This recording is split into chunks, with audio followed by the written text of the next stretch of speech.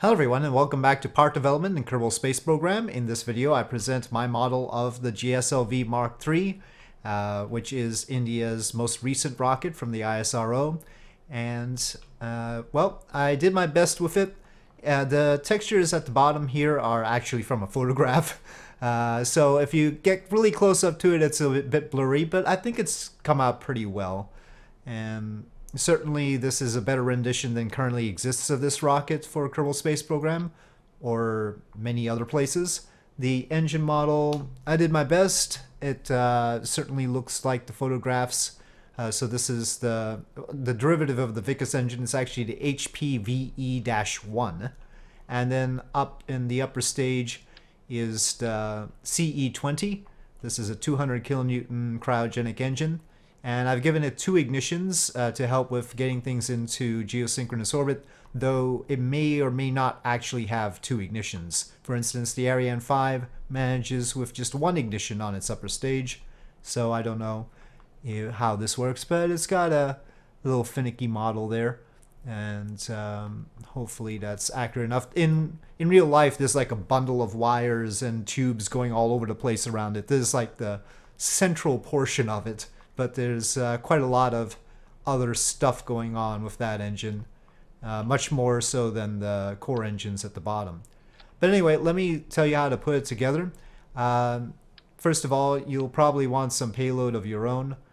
And what I've got here right now, let me get rid of everything and then I'll search for it so you know how to get it, is just a tiny little core plus a 14-ton tank of avgas.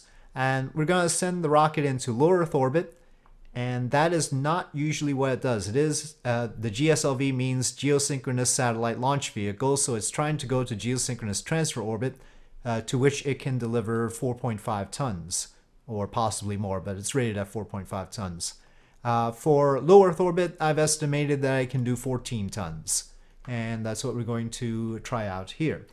But you just type in GSLV. Once you get the mod from the video description, the mod will be in the video description. If you're not using it in Realism Overhaul, you should delete the Realism Overhaul configuration just in case, so that doesn't cause any confusion. Otherwise, things might not work quite right. But anyway, once you have this, I don't have an adapter, so you have to put a decoupler right now. The tank, there's probably an adapter from a different mod that you can use, but this is what I'm going with right now. And I want the piping to face outside so it doesn't interfere with the boosters. So like that. Okay. And then the fairings. I don't have them being placed in symmetry right now, so one at a time. I don't have the Indian flag on the fairings right now. That was a thing that I sort of missed out on. So they're just plain at this point. But we have plenty of other markings. Now here is the CE-20. The first stage has a decoupler at the top, so you don't need a separate decoupler. It'll decouple itself. And at the bottom, we have the HPVE core engines. And they actually have 2 nodes, one up top like this, but if you want to put it on this launcher, there's another node like that. Okay. One other thing I didn't model is the SRB decouplers because I couldn't get a good look at them. One complication was that there's been 3 launches of this and each one looks a little bit different, especially the upper stage. This shroud here, this gray bit, on some models it's actually just a fabric, and in a few pictures they actually show the bare tanks. Basically, this is struts and a shroud over the bottom of the hydrogen tank and the top of the oxygen tank. And so that's what's going on there. But that looks different on different occasions. There's also actually different lettering and other things going on. And the earlier GSLV Mark III launches, the boosters had normal pointy cones, whereas I've modeled the conformal cones on the latest model. So... But first, let's get the radial decouplers, like so. And then the S200 boosters. like so. And what we would like to do to line it up properly is have the bottom of the skirt, this portion of the booster, match the bottom end of the nozzles of the core engines. Okay, there we go. And because this was all smooth, I didn't want to make the top of it a separate part for decoupling. And in any case, I'm not entirely sure where the separation motors on these boosters are. They could be over here. I don't know if they have them on the nose cone. I couldn't really see very well. So I'm just going to put them where they are functionally relevant. Okay, so that should be good enough. And then staging. The SRBs light on their own first. And then the core engines ignite at T plus 2 minutes. And then the boosters separate. Then the first stage separates.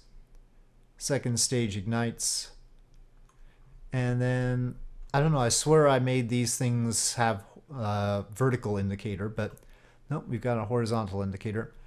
So, yeah. Those are the fairings, and then that's the decoupling of the payload. So all we need now is launch clamps. Ignore the American flag. We are actually in India. We're launching from India. Okay, and so throttle up. SAS is on. The lighting is pretty intense on this right now. And ignition. The gimbling on the boosters is at 5 degrees, and that should be enough. That's what the little side pods are for. They contain the hydraulic fluid for turning the nozzles.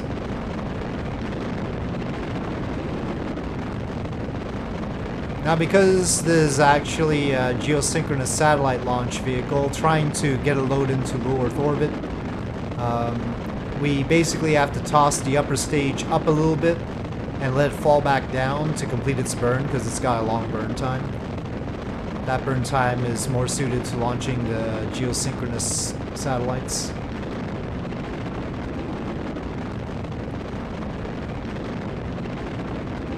There is a thrust curve on the boosters. I basically copied the thrust curve from a Titan booster, though the actual thrust curve for these boosters is available, so I might do some tweaking later.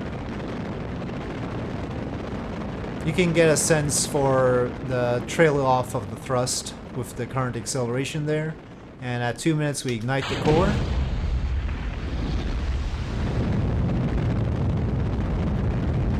And at 2 minutes and 8 seconds we separate the boosters.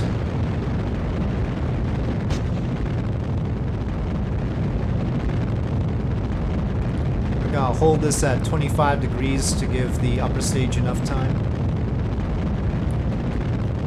So, southeastern India and Sri Lanka in view. If you are looking for a good PSLV, by the way, there is one in real scale boosters. I don't know about GSLV Mk II. I may look into that down the road, if I can't find one. Okay, separation. And ignition. And fairing separation.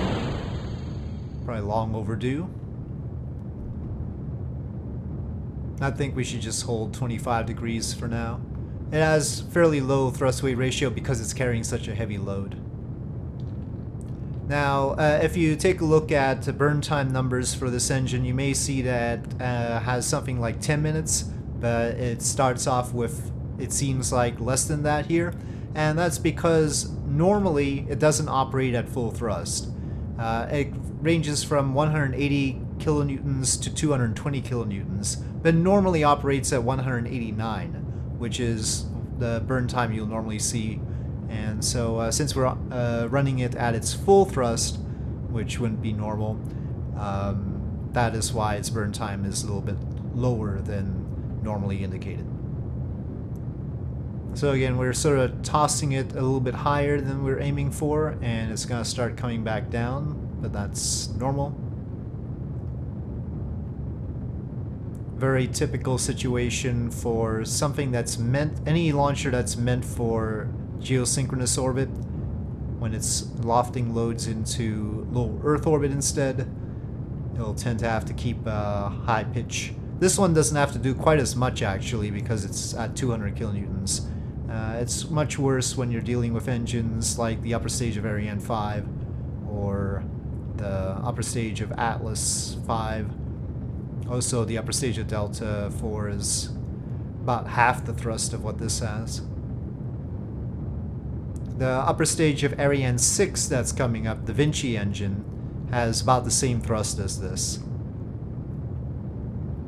We're gaining on the vertical speed, but I would like to sort of hold it at a higher... I'm aiming for about 180 kilometers here.